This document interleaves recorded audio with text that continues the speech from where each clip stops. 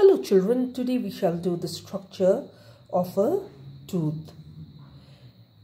All teeth, there are different types of teeth: incisors, canines, premolars, molars. There are different types of teeth, but in general their structure is the same. Each tooth consists of a root and a crown. The root is the part of the tooth that lies inside the gums. Okay, it is embedded in the jawbone, and then is the part above the root that is called the crown. Okay, crown is the part that can be seen. Root, it cannot be seen. Now the root has different types of fangs. It's called fangs.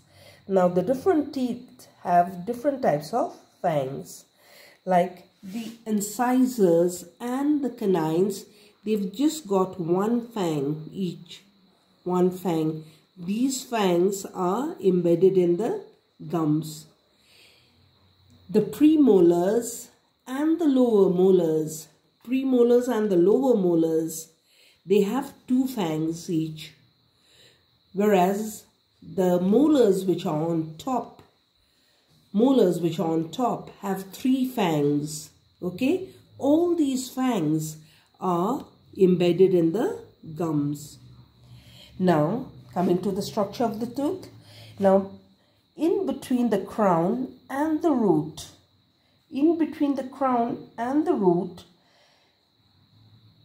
is a narrow structure. It's a narrow structure over here. It's like a junction.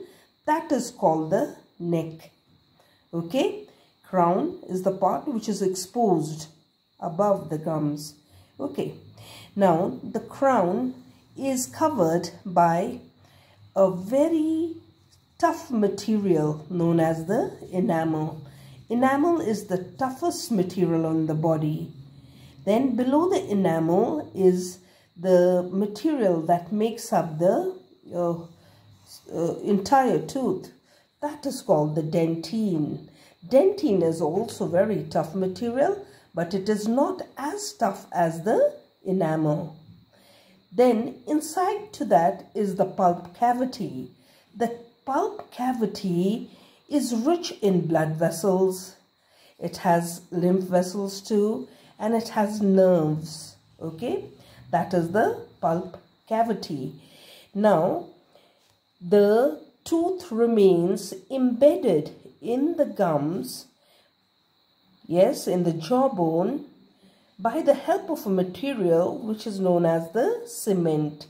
The cement keeps it in its place. So this is the structure of the tooth. The general structure of a tooth.